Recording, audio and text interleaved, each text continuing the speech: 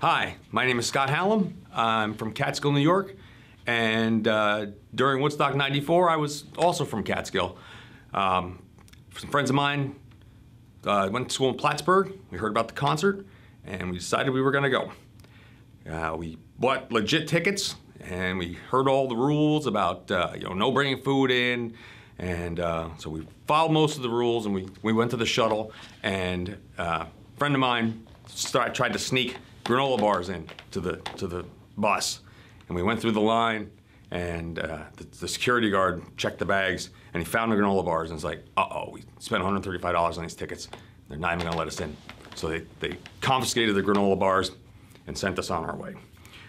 So my parents owned a little grocery store in Palinville at the time, and I had asked my dad kind of the weekend off to go to the concert, so he said, sure. So off I go, I'm in the bus, get to the show, and I got my tent, and we find a spot in the field. It was early, the field was wide open, and we get set up. And the guys we all go around and try and, looking at different things going on, and I realized that I lost like the rain hood for the tent, and I can't find it anywhere, and I'm getting aggravated about it. So we go, and I think we watched Jackal or whatever, and crowd starts to fill in, and I'm like, okay, what if it rains? I have no, and I'm like, and then the crowd really starts to fill in, and then we hear like the walls the fences are down. People are just flooding in, and it's just like it's a wave, and I'm like, oh my God, this is a lot of people, and I'm still mad about the tent, and I'm like, you know what? I just got to a level of frustration. Like, I'm going home. I lived right down the road. I'm like, I have no tent in case it rains.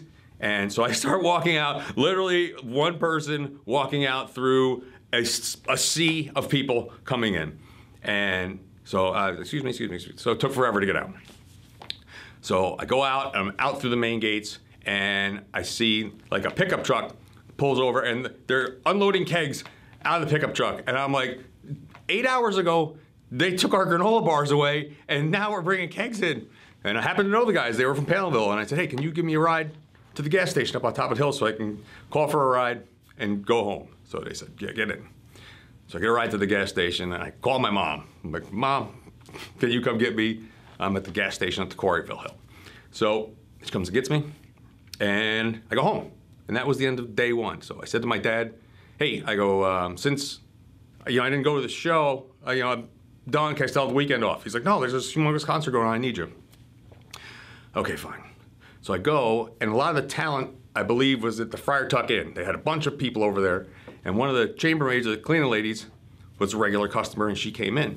And she said, hey, she goes, do you want to use this? I go, what is that you have? And she says, it's a backstage press pass for Woodstock. And she says, I'm gonna go tomorrow, but I have to work tonight, I can't use it, but if you want, you can use it and bring it back for me. So I said, yeah, I will take it. So I got the rest of the day off, and she goes, go to Friar Tuck and take a shuttle bus. So we go to Friar Tuck, I go, and I meet some people there. So we're waiting for the shuttle, and of course it's taking forever. So I meet this journalist from Seattle. I got talking to him. I didn't even know how we got talking, but he says, I got a car, I could drive us down. So I said, okay, let's go. So we get in the car and we drive down, and we get just outside, like right where I saw the guys unloading the beer kegs. We get just outside there, and it's course gridlock.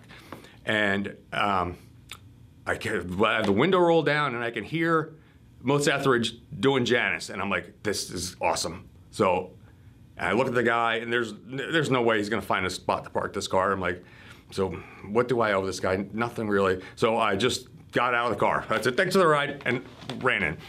So, and I didn't see him again. So I take my pass, and I go backstage, and I'm like, this is a much better experience. So I go backstage, and Cypress Hill is having a press conference. So I just wander up to the Cypress Hill press conference, grab myself a bottle of water. This is outstanding. And I remember somebody asked Cypress Hill, what's your feelings on Woodstock '94 being drug-free? And he pulled out the biggest bag of pot that I've ever seen, and he's like, who says it's drug-free?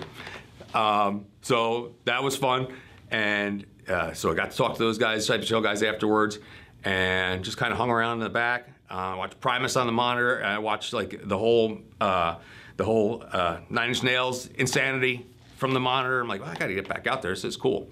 And then they say, Aerosmith is going to be giving a press conference in 15 minutes. I go, no way. So I go back to the press conference area, and there's reporters from everywhere, all over the world, and they have lenses like this big, and I'm literally in the front row of the reporters with one of those disposable cameras that you have to click and snap like this, and then you put, so this guy's lens is this big, and then I'm like here, like taking pictures of Steven Tyler, zick, zick, zick.